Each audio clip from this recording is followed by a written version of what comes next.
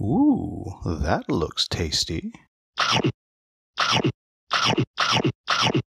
Welcome folks, today the Hungry Gamer is back with another how to play video, and today we're learning how to play Conquest Princess. Now before I get started, I do need to point out that everything that you see here is still in the prototype phase, and among other things, this game is going to be reduced in table footprint. It will be shrinking significantly before the final product, but just do be aware of that. Also do note that there may be some rules changes as the game continues to be developed, and if that's the case, I will put those into the Klingon subtitles, so do make sure that you have those on. Now, before I get started, I do need to point out that when you play Conquest Princess, you are playing different scenarios each time. And so that means that this setup is actually not the setup for every single scenario that you might play, but this will give you a good idea of how the game works and should cover most, if not all, of the major mechanics. Now, briefly, I'm going to go over everything that you see out here, and then later on I'll talk about the player board setups, because you actually do not see the player boards on the table right now. Those are actually just off the screen. So what we have here is in the middle we have the Tiara, the ship, for the Temporal Intergalactic Armed Response Agency. It is the agency that your agents work for. It is also the name of the ship itself, which is right here. Then around it we have the Halo, which is where we have all of our status information about the ship. Here we have our engineering section, tells us the status of that, the Mindery, the teleporter, the comms, and the wardrobe. Here we have our power-up deck with the power line.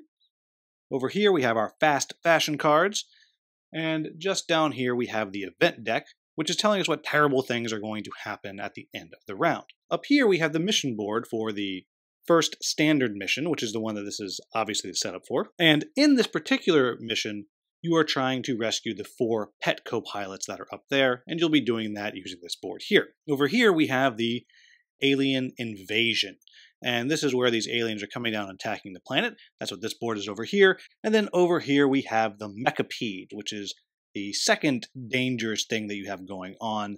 And then finally, we have status board here, which is where we will be discarding disintegrated fast fashion, disintegrated events, disintegrated power-ups, where we're keeping our potential danger tokens there, the potential enemy launch bay here, extra dice that we haven't gotten to yet, and extra tiles that may go into our bag. What bag, you ask? Well, that would be this bag right here, which is filled to the brim with these different tiles that we'll be using throughout the game. And again, I'll talk about that in just a little bit. And finally, the last thing I'm going to go ahead and do is I want to put out onto the teleporter our 4 agents. In this game, you will always play with all 4 agents. And again, the size of these bases and the size of these minis and the size of these standees is something that's going to be reduced as you go through. And they will all start in the teleporter for this mission, though in other missions they may start different places. The last thing you'll see is there are dice seated all throughout the board, and the board tells you what color die and what number has to go there, and so you will place those out as well. I mentioned we have our fast fashion cards, which are right here. These have been shuffled and placed there. Our power-up deck has been shuffled, and the first 2 have been put out right there. Along the sides, we have specific special tiles which get added to the board, and again, the board tells you exactly where it is that they need to go, and I'll talk about what they do just a little bit later. We have our 8 power cubes placed right here on the space that says power cubes. Down here we have the mission-specific event deck. In this case, this is the mission 1 deck, and the instructions tell you how this deck should be seated before it is shuffled and dealt out, like so. Now, what's going to be happening is, now as I mentioned, you're going to attempt to be picking up these dice and place them on this board here. Every time you get all of the dice going all the way up, you will then be able to rescue one of those pet co-pilots, which is getting you on towards your win condition. As you go up these different spots, you also may unlock other powers. For example, if you fill this entire row here with the purple dice, then you would unlock one of these power-ups, and you get to pick one and take that. If you get this entire row here, you unlock a free transport. This entire row here, you get a free fast fashion card. This entire row here, one person gets to heal one, and this entire row here, one player gets a free permanent power-up. Additionally, when you get a die out onto the board on these green spots here, you're going to get to flip over the pet co-pilot and see which one it happens to be. In this case, this one is Hot Dog, and This specific one is going to give you a power that you're able to use, and what's important is it is either for the purple or the green hero. Those are the two heroes that can utilize Hot Dog, this particular pet co-pilot. Now, with these two sideboards, and again, I'm going to talk a little bit later about exactly how they work, but what's going to be happening is the agents are going to be moving around through the ship here, and they'll be attacking various bad guys that may have boarded the ship, and they're represented by these tokens here. And then in addition to that, they'll be utilizing the different rooms on the ship, and again, I'll talk about that in just a little bit, or they may be teleporting via the teleporter over to these different planets where they are dealing with these different bad things that are going on. Again, the alien invasion here and the mechapede over there. And when they're on these sides of the board, they'll be interacting with this, and if they want to do something over here, they will have to be teleported back. And again, I will explain that in just a moment. Now, let's go ahead and talk a bit about the core board here and the things that you can do on the tiara. Now, the first thing that I need to explain to you is how you are able to do any of the actions that you are going to attempt to do during the game. And to do that, you're going to use your two-part player board. And that is your gauntlet right here, which connects right here into your fashion plate. And your fashion plate is a spot on your board where you're able to place your various fashion items, which are your upgrades, onto your character. Now, every character starts the game with one particular core suit. And in this case, for purple, it's the interdimensional shell. And this allows this agent to always act as if their space is a teleporter location. And that'll make sense in just a bit. However, some of the other characters have different abilities. For example, blue has the slipstream mesh, which means at the beginning of Blue's turn, it can take a power cube. However, you'll notice there's these other spots around the sides, and you're going to be able to place various other fashion items that you get, be they fast fashion, into those spots, or it might be a more permanent power, like so. And what matters here is that you're only able to have one item in each spot. So at any time, you can disintegrate a fashion item you have to gain one of these power cubes that I've alluded to so far. Now, on your gauntlet, you'll have space for 2 armor patches, which in essence is your health. You'll have 4 action discs, which go right up here. You have space to place any power cubes that you gain, which I've mentioned before there. You're going to have your transformation sequence, which I'll explain in just a moment. And you have a space over here, which is where you place action cubes when you've used them. You'll also notice over there you have a space for your pet co-pilot when and if you have unlocked it, and it will go right there to remind you of what the ability is. Now, let's talk about the different things that you can do on your turn. The top one here, this is the move action. And what that's going to allow you to do is you'll simply slide it down onto the move arrow, and that will allow you to move one sector. The same holds true if you're down on the planet, though of course you can only move left and right there.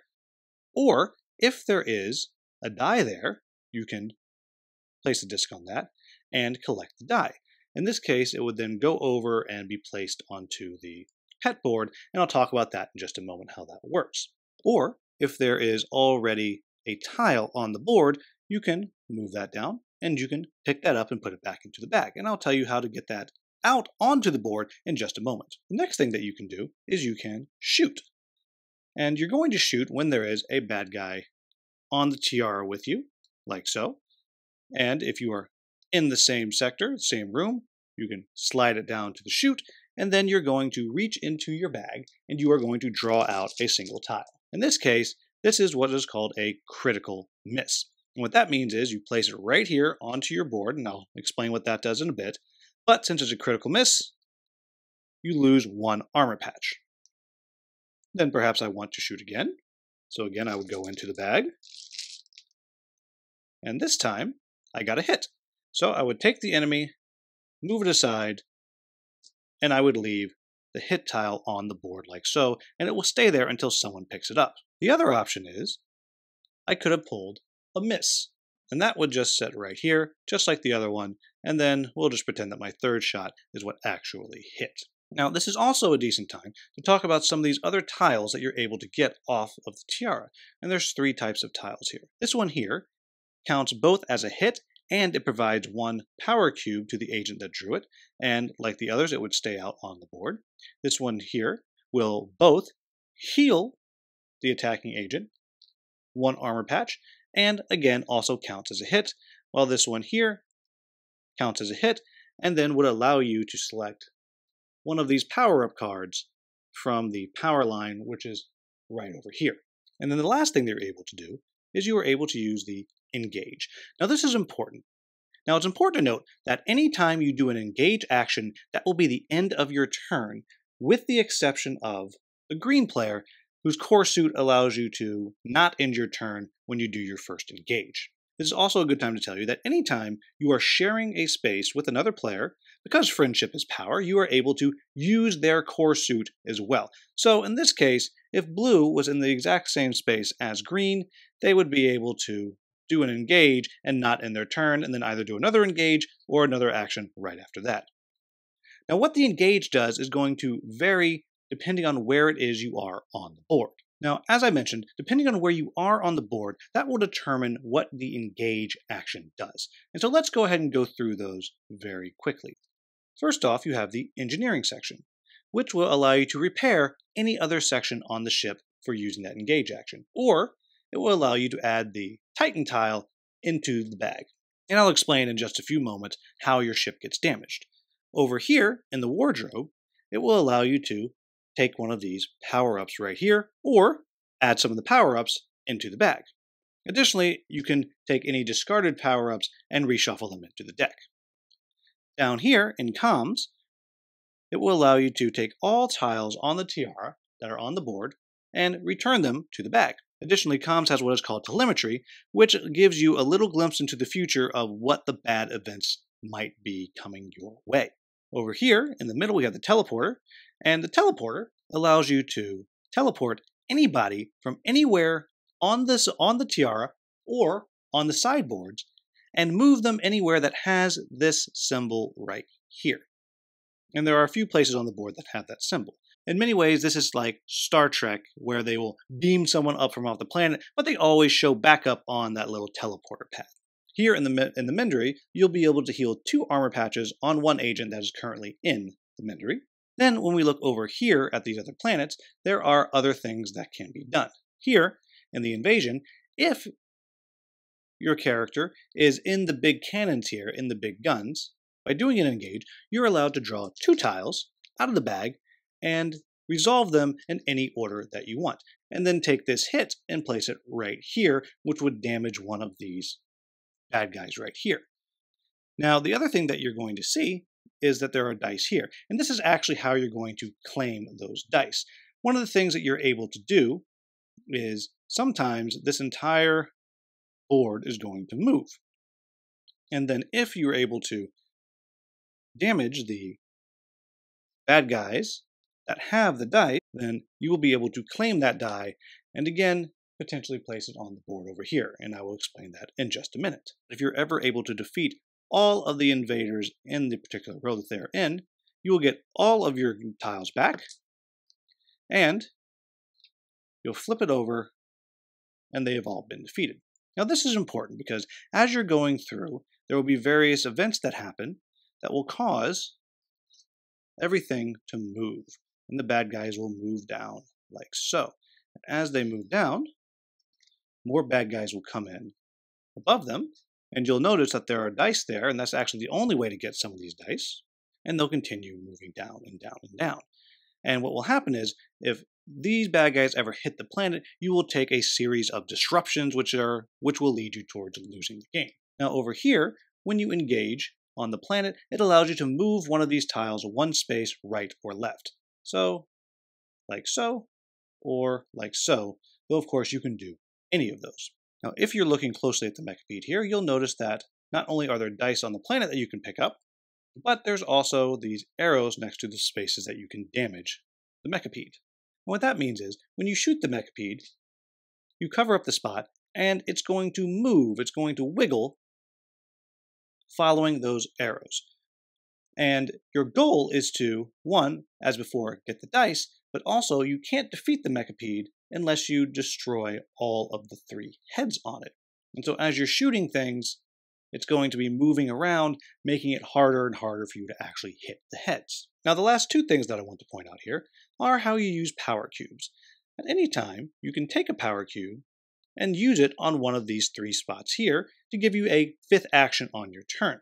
And it would simply go there like that. However, the other thing that power cubes are used for is to go through your transformation sequence.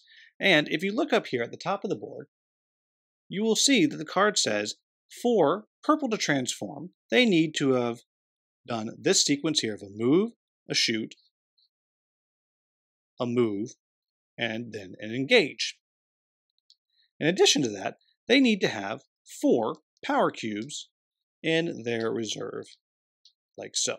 If that were to happen, they would take this, if they were to accomplish that, they would immediately get to do the power on the transformation sequence card. In this case, beginning with purple and moving clockwise, all agents may immediately teleport if they are able to. Then this would flip over, and in addition to that, they would get to flip over their core suit, and now it would be more powerful both for them and anybody who is in their location and sharing their core suit. Then, once the transformation is done, all the power would be returned to the power core. Now, the last thing that I want to point out is after all players have gone, you will go through the event phase, which I'll explain in just a moment. But when it comes back to your turn again, what's going to happen is you will then place all of your discs back up here to the top to be able to use again. Now you'll notice that there are these 2 misses here. And now I have a choice. I can either place the disc on top of the tile, which means you're going to hold on to that failure, and that will reward you with 2 things. 1, a power cube, though you can only get 1 per turn, and it will also keep this miss out of the bag. And I could choose to keep a second one if I wanted, though that would not reward me with a second power cube this turn, or I could let that go back into the bag. It's important to note that any of these tiles that you lock in here with your disc means that you do not get to take that action. So when it came back to my turn, I would have to start here, and I would only have 3 actions like so, though I could use my power cube to take a 4th. And that pretty much covers the things that you are able to do on the board. The last thing has to do with the dice that we mentioned earlier. And I've already told you how you get to see what the pet co-pilots are, which ones where, the bonuses that you get along the side, but I haven't told you how you're able to place the dice. When you collect a die, it has to go on its number and color, but you have to start at the bottom of the board, and then you have to connect orthogonally to something that's already there. So if I have this 2 there, I can put that 2 like so. However, if this 2 is not already out, I could not put the red 2 right there. There's just 2 things left for you to understand before you can jump into this game. And just as a reminder, depending on what scenario you're doing, there will be different rules and different things that will change up for that specific scenario. So again, do just keep that in mind. I mentioned at the end of each round, you will have to resolve an event card.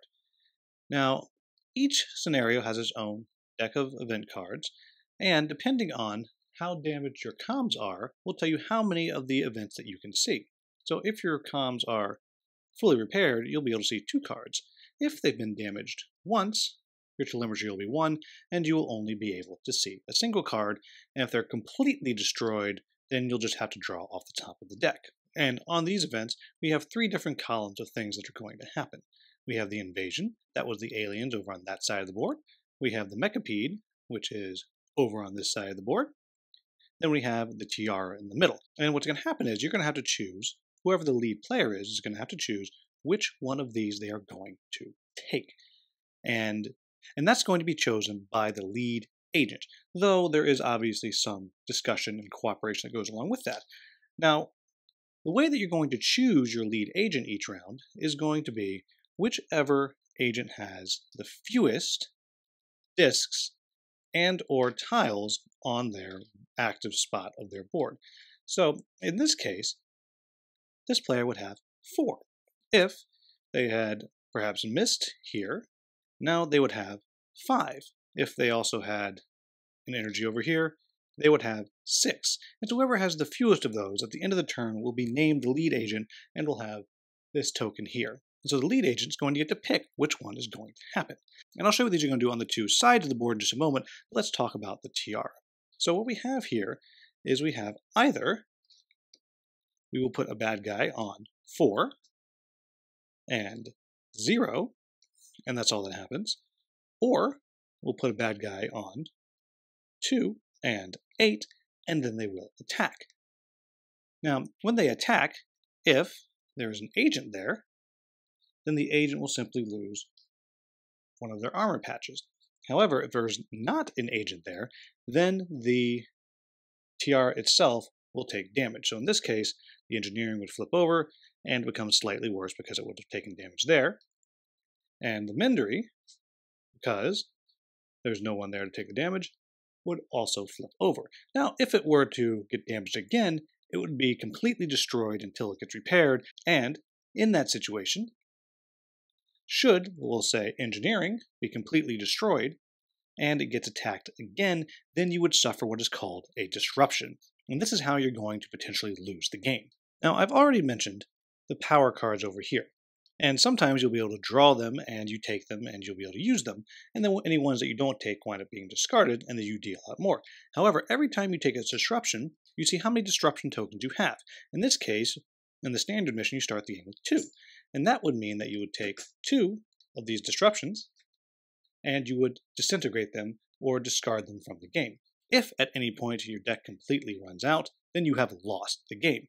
Now, the other thing that happens is when you take a disruption, you discard your 2 cards in this case, then you would add another disruption to the pile, so next time you take one, you would draw 3 cards and disintegrate them, and then again, add another disruption to the pile. So it gets progressively worse and worse and worse as it goes. Now, let's just say, for the sake of argument, that I selected this one right here. On this side of the board, what's going to happen is the invasion is going to move down, so I would draw this one here, everything would slide down, and then this one here would flip over, and now we have more aliens coming in. And then I would also put a die right out here to mark that. And then every single one of these aliens would shoot straight down. And the danger would be, of course, if you were down there, you would then be getting hit many, many times. Though, of course, if you're in the bunker here, you are protected from being attacked. And just like when the ship gets damaged too many times, if a player loses both their armor patches and then would take more damage, there would again be a disruption. And the disruption represents the tiara itself kind of resetting the timeline, but again, losing its power, so it can only do that so many times. Meanwhile, over here, the Mechapede would attack. Now the Mechapede, each of the heads spits this goo. And what the goo does is it comes down and it just kind of gums up the work. So if you were to move through there, you'd have to then spend a move action to remove the goo before you're able to move on. And if at any point all of the goo is out on the board and it tries to shoot more, you will then take disruptions. If the goo happens to hit you directly, you take damage.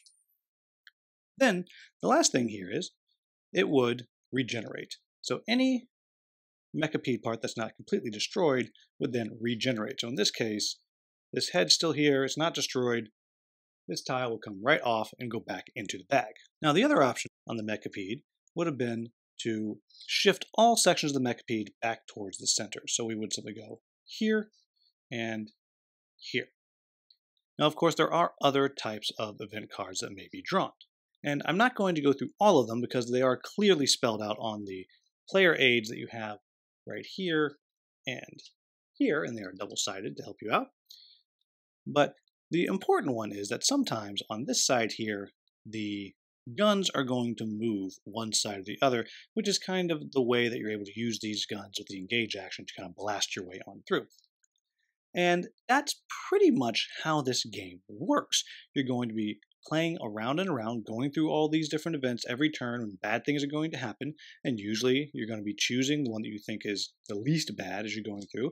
But every now and then, you're going to wind up drawing something like this, which will be a special event that will modify the bag, or it might be something that hurts you right away, etc., etc. And all of them tell you exactly what it is that you need to do when you draw them. And the only other thing that I haven't mentioned yet is how you gain these fast fashion cards, because I've talked about them a few times, and quite simply, every time you teleport, your molecules are exfoliated, and you come out looking better than when you went in. So every time you teleport, you get to draw a fast fashion card, and as a reminder, these are different one-use abilities that you're able to equip onto your hero. There are some nasty little critters like that, which will give you short, brief bonuses once you use them, or you can always disintegrate them or remove them from the game and get 1 power cube instead. And that is a broad overview of how this game is played. I hesitate to say this is a complete how to play because there are so many different scenarios and different setups which change the game, but hopefully this gives you a very good idea of how the game works and you can jump into your first game and try it out. So as always, if you have any questions, please leave them down in the comments and I'll do my best to get back to you right away. And if you're curious to know what I think of the game, you can check out my preview video, which is linked in the description. As always, if you found this video useful, please like, subscribe, and share. Maybe consider becoming a channel member. As always, thank you so much for watching. Have a wonderful, wonderful day.